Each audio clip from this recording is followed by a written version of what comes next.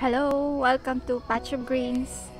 So last year, I discussed kung paano mag-propagate ng golden barrel through coring. So this time, I will share kung paano naman mag-propagate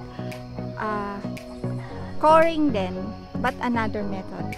It's called hot nailing. Hot nailing kasi ginagamit nila is nagpapainit sila ng nails, tapos itutusok directly sa core ng barrel cactus. So last year, eto na yung mga golden barrels na na-core ko last year. So you see, so isang taon na yung nakalipas after ma-core siya. So I will share kung paano naman i-harvest yung mga pups in another video. So abang na lang kayo ng update regarding that. So ito siya, you see. Okay.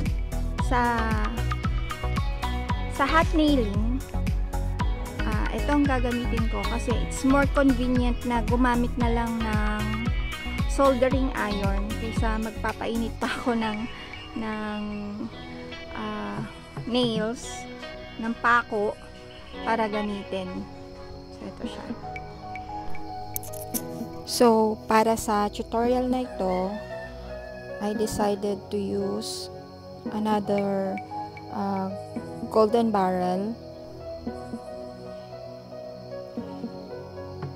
and this one is also a golden barrel from Europe. Long spine siya, and this one is a Cactus species. I decided to core kasi as you can see, may mga corking na siya and parang naging dormant na siya.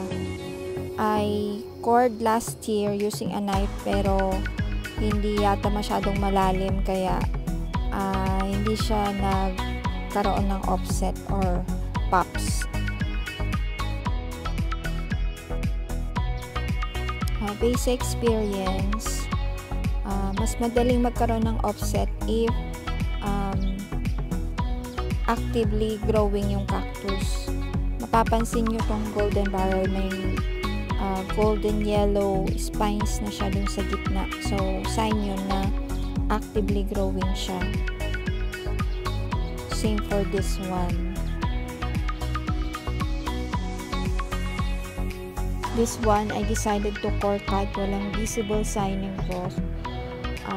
I was hoping na mapo-force siyang magkaroon ng offset or pops kapag mas malalim yung pagkakatusok niya.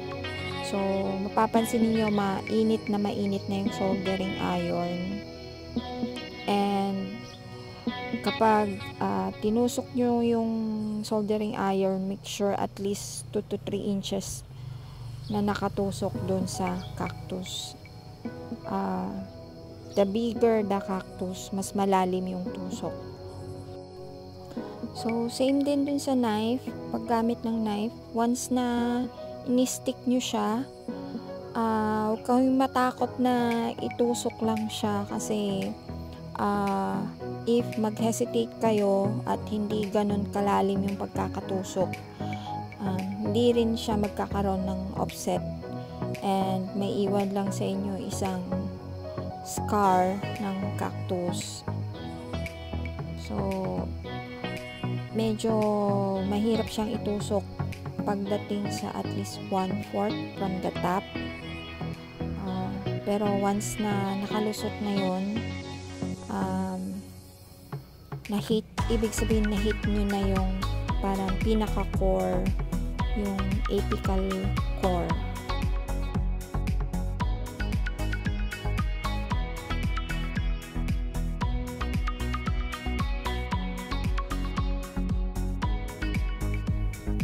Check if it's deep enough, then move on to the next cactus.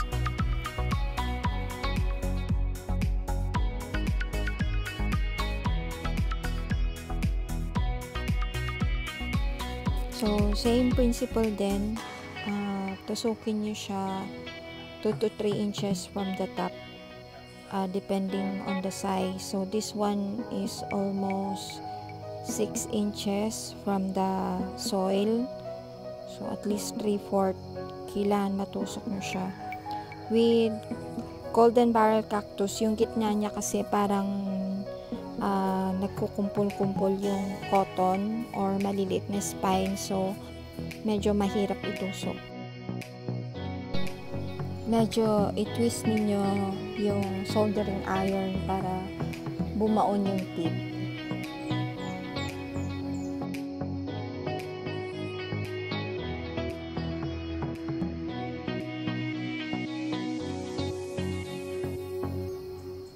And then, i-check nyo ulit if deep enough yung butas or tusok. And now, we move on to the long spines golden barrel.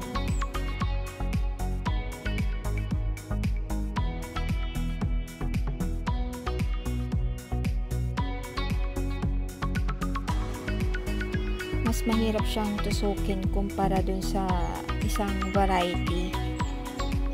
So, just be patient. Dahan-dahan nyo lang itusok yung soldering iron.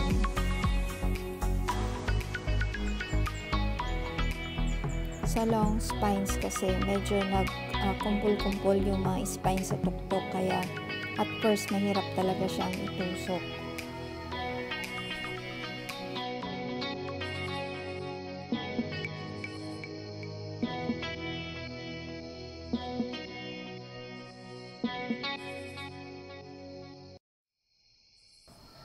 You can use both hands para mas malakas yung force, and then mararamdaman nyo parang lalambot siya kasi nalagpasan nyo na yung part na nagkukumpul-kumpul yung mga spines.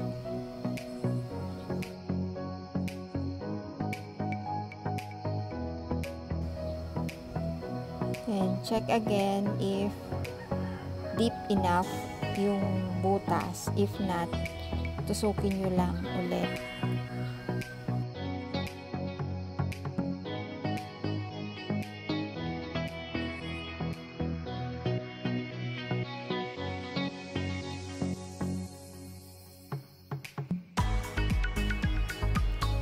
These are Propagate species. Hindi ko alam kung ano yung exact species nila. I decided to hot nail na rin sila kasi naging dormant na, and baka sa pag hot nailing is ma-force silang carefully push the soldering iron hanggang sa then carefully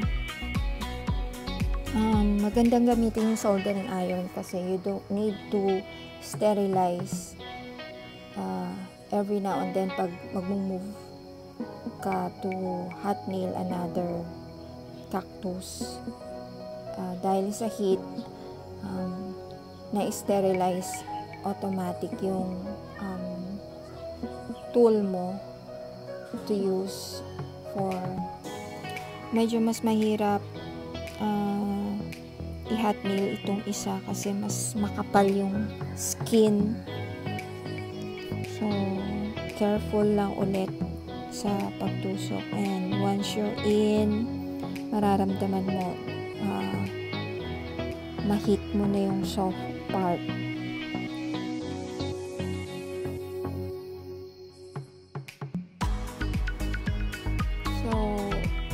Same procedure yung gagawin ko dito. I'll just fast forward hanggang sa matapos ko silang i-hot nail.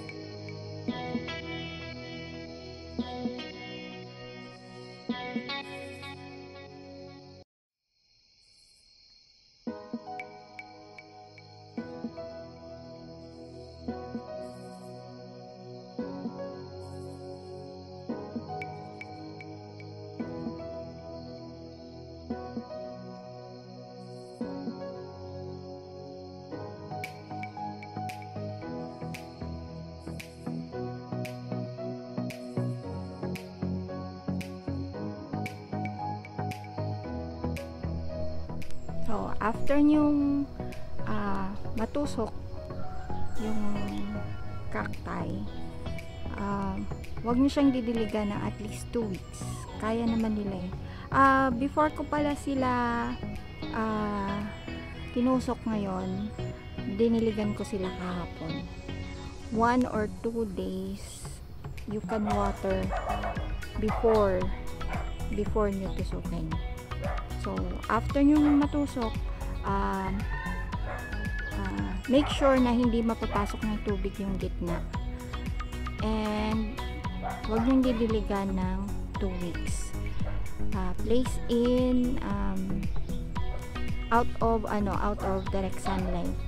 Sa shade or under sa mesa, if may greenhouse kayo, under sa tables. Ayan. So, hindi na ako naglalagay ng any fungicide or any cinnamon powder sa sugat kasi sa weather ngayon, madaling matuyo yung sugat ng golden barrel tsaka ferro cactus. So, 1 or 2 days, tuyo na siya. That's it. Comment below if you have any questions regarding this video. Don't forget to subscribe and thanks for watching. Bye!